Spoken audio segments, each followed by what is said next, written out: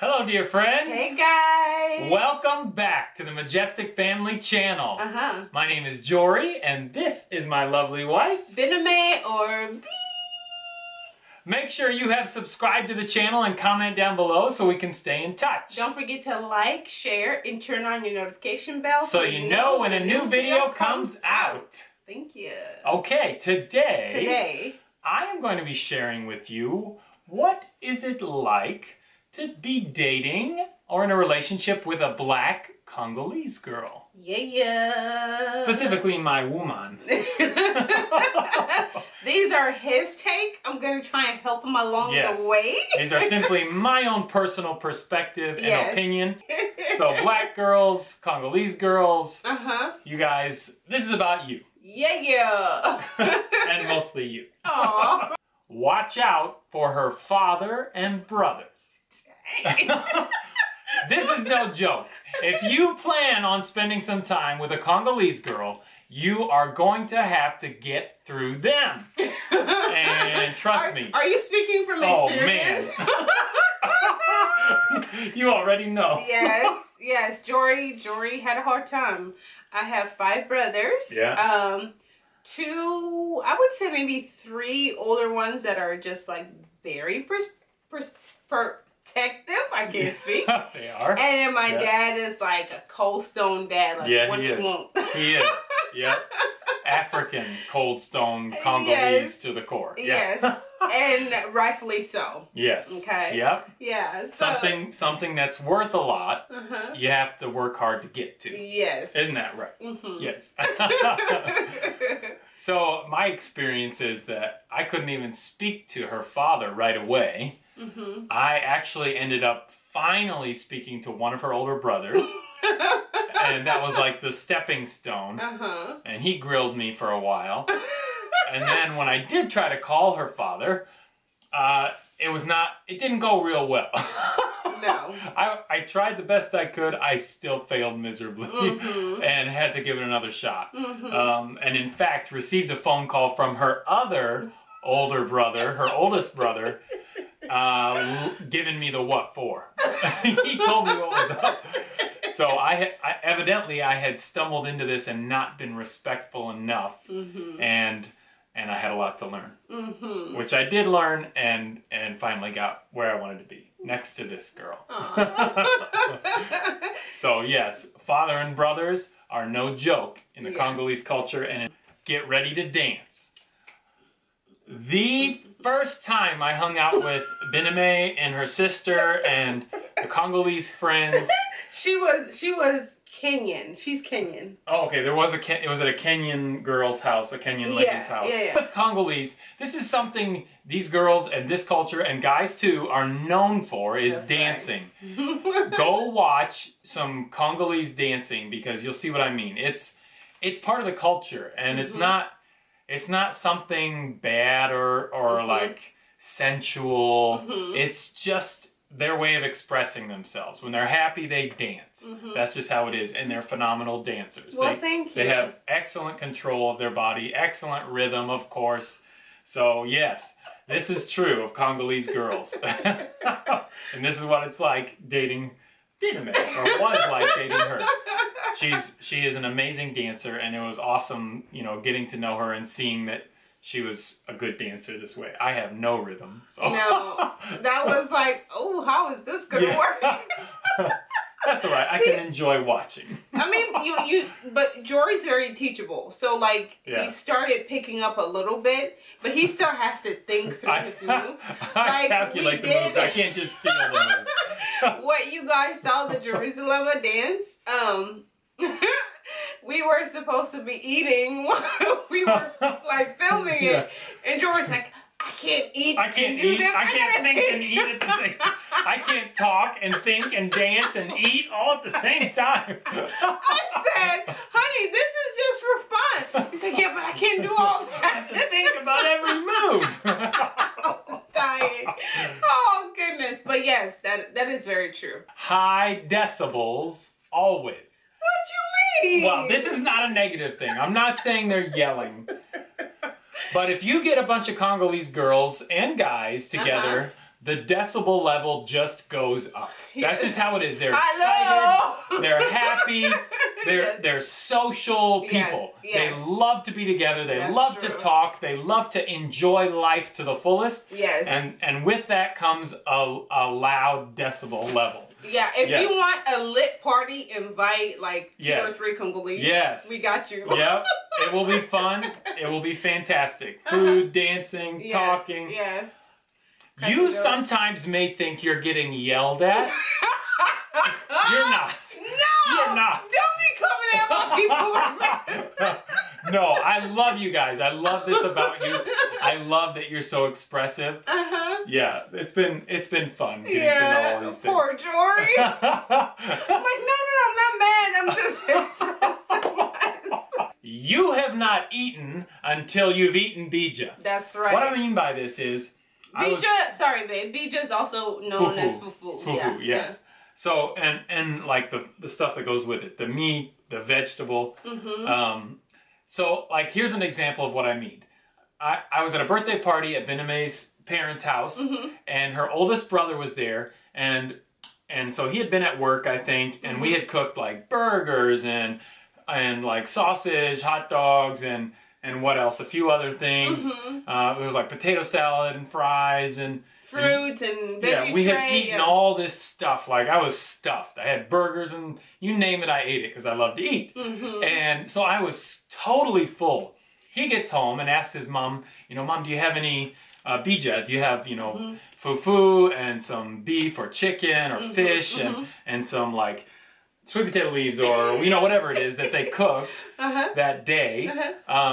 And so his mom had some there and so he's like, Jory, come, let's eat. And I was like, I'm totally full. I'm stuffed. And he's like, no, that's not food. Come, you have to eat. And so I started understanding in Congolese culture, you've not filled yourself till you've filled yourself on the right thing. That's right. Yeah. So, hey, that'll preach. You need you need the real food. Yes. So you already know what I mean. You already know. Yes. And I'm sure a lot of you have foods that you don't feel like you've eaten until you've eaten this staple food. Yeah, when I eat burgers, I'm like... See, I love a burger. Yeah, like, I don't feel like Congolese, that's food. No. Yeah. No, these girls, these guys, they haven't eaten till they've had real food. And when we eat... Trust me, when you have that fufu, you better make sure you're active afterwards or you've got a place to lie down because it'll hit you like a ton of bricks. Yes. You'll be like, whoa. The first... I'm tired. Listen, it's a ritual at our house. Like, when I go visit my mom... They are like, where's Jory? Jory's passed out on the couch somewhere. It's usually either after Thanksgiving dinner has nothing on bija. No. Bija will knock you out. Tryptophan, forget that. Try bija. It's like this hard carb, like very hearty cassava flour and corn flour mixed into a paste. Yeah. Oh, Zambenangai. Anyway, when you eat it with, the side, you good. Yep. Once you've eaten bija, then you've fully eaten. Yes, that's right. So we feed you. Yeah. All right. Dating a Congolese girl means that you're dating someone who's loyal. This is true. I don't know if it's just a culture, if it's innate in who they are, but there's this loyalty that you see there that you don't see in a lot of, I'm sure you can pick out other cultures that it's like that, but that's just something I noticed. Yeah, and I think a lot of Congolese women are very much that. I don't want to say this in the wrong way, but we're very prideful. Not like in a bad sense, but like, like I have the best husband. Like, like, you know what I mean? So I'm going to big him up and, brag him up. And like, I'm not going to talk smack about him because that's my boo. So like, that's just how we are. Like, especially if you grew up in Congo, like, that's how you were raised. Like territorial. Very. Like beyond loyal, territorial. Yeah, like I've never heard my, because I lived with my aunt and uncle when we were back home, I never heard my aunt speak rubbish about her husband. Okay. So like, that is kind of maybe where I picked that up, but like, not a lot of women I saw around, like, gossiped about their husbands. And that's such a good trait. Yeah, and so, like, that's how I grew up. Again, it could be different in other Congolese community or well, this is what I observed, but for sure. What he's observing is factual. Just my opinion. When dating a Black or Congolese girl, you will find that she is very spiritual. I don't know why this is, but I've noticed that it's true. There's a solemn spirituality that seems to be there, and many times it's directed towards Yeshua Messiah, towards Yahweh, towards Father God. Jesus, yes. Word, yeah. So there's this, I don't know what you would describe it as, except spiritual. There's an awareness of the spirit realm. There's like, okay, there's something going on, we need to pray. There's like, you know, what does the Bible say? Or, you know, there's this awareness of Jesus, of God, and of the need to stay connected to that. And I've seen that over and over again, and I've seen it very much in my wife. Yeah, like I remember the first time I told him I was having these dreams, and then these dreams are like happening. He's like, what? Yeah, like... yeah. There is this very strong supernatural connection to what's happening for Bename especially, and I've seen it in her siblings and in her parents with dreams. They'll have a dream, and then it's very, it's an indication of what may be coming, or something that happens, or a warning, or whatever. So I listen when she says she's had a dream, because there's a good chance it's a spiritual dream that is meant to help us.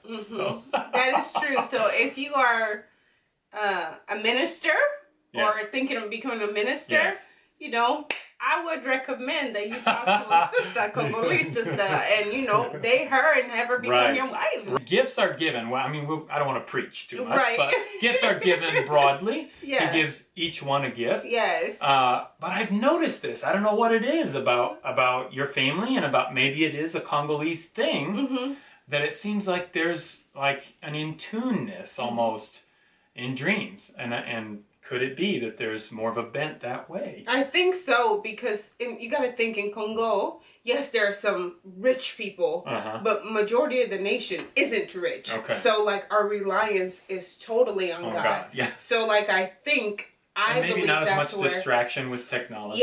Yeah. Right? You don't have all the phones and computers, and so maybe you're tuned in a little bit. I don't know. Maybe God loves us more. He loves everyone. All of you. Don't come for me in the comments. I'm joking. He loves us all. He loves us all. Yes, I just like saying that. Okay. Congolese girls and their families are very welcoming. Oh, yes, that's true. This is true. I've seen this in Black communities, Black girls, Black families, and Congolese Black people as well. Very welcoming. I mean, some people make you prove yourself. Right. But these families welcome you with open arms. Right. There's no side eye. There's nothing. You're just accepted. Yeah, we trust you first. Yeah. You're started at 100%. Yes. It's up to you whether you keep it or not. That's right. And that's just awesome. Yeah. You know, I had to, like, because I was coming after you, I had to make my way through, you know, the brothers and the father. But, you know, as a person, just as a person, they are kind, welcoming, generally caring towards you. Yeah, So these are my 7 points on what it's like dating a Black Congolese girl. That's right. Hopefully this was helpful. Hopefully you enjoyed it, as I enjoy my Congolese girl. I know that. Thank you for joining us. We look forward to seeing you again soon. And as always, dear friends, keep looking up.